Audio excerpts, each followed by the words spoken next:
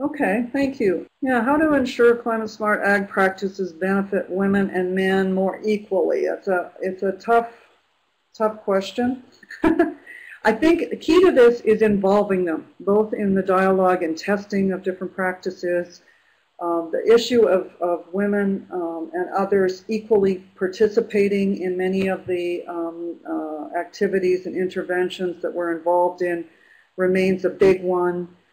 I think this idea of taking iterative learning approaches very explicitly and paying attention to potential benefits, costs, and risks to women, to youth, or other marginalized groups is absolutely key. And I also think that strategies such as rotating group leadership, so that women get into leadership positions in groups, testing new things like payments through cell phones. I'm seeing here with M-Pesa in East Africa is really empowering women who have cell phones. They can get the payments directly and don't have to turn it over. You can invest as they see fit. So these are sort of small strategies in many ways. They're not huge things, but they can make a big difference. So we talk about sort of paying attention to the institutional issues, and this is really the rules of the game. You know, setting the rules of the game so that you are being more inclusive.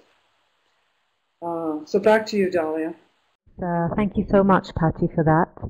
The second question would be, if planning to start an agricultural field project, how can one assure that gender issues are well covered and that the activities that are promoted are in fact climate smart? Another good question. First of all, I don't think you can always ensure anything. I think all you can do is think about strategies for increasing the likelihood. But stepping back again, what do we know that climate change means? I think we know it means increased climate variability. We know it's going to mean more frequent extreme events. And we probably know that water is going to really become even more and more of an issue than it already is. So what are the implications of this? I think I'd like to stress that we've got to make research an integral part of projects and programs trying to tackle these issues. It might be a small part, but it's a very important part. We don't know the answers to a lot of these questions. There's still a lot of research to be done. And I think the other thing it means is we've got to think more about forward-looking approaches, because a lot of these communities and others are really not looking ahead enough, and they need to start thinking about that. And we're seeing some really good approaches by NGOs like CARE and others doing community adaptation planning, participatory future scenarios.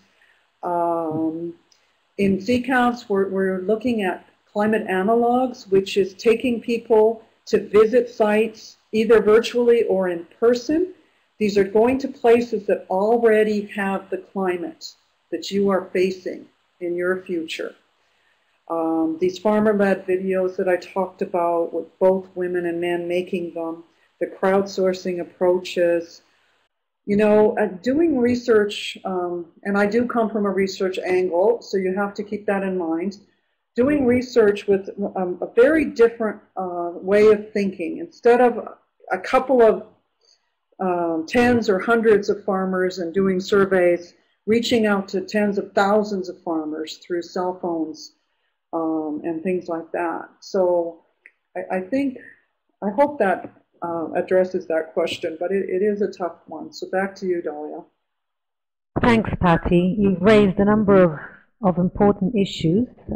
You've raised the issue of trade-offs in a way, so potential benefits and costs, and you mentioned that also during your presentation, so the fact that introducing CSA might lead to higher workloads, so the importance of looking at that. You've introduced the concept of innovations. It's important to innovate, think of new things, but also look forward. And you've also acknowledged the fact that climate change is still an area that needs to be explored. There's much more to know, and therefore that research is key. Just one last short question that Maria Lee brought up, which is, in your experience, since you've done a lot of research, have you been able to find an entry point into policy? So have you seen some of the success stories coming out of your research being translated into policies that would then have a very broad impact on society? Great question again.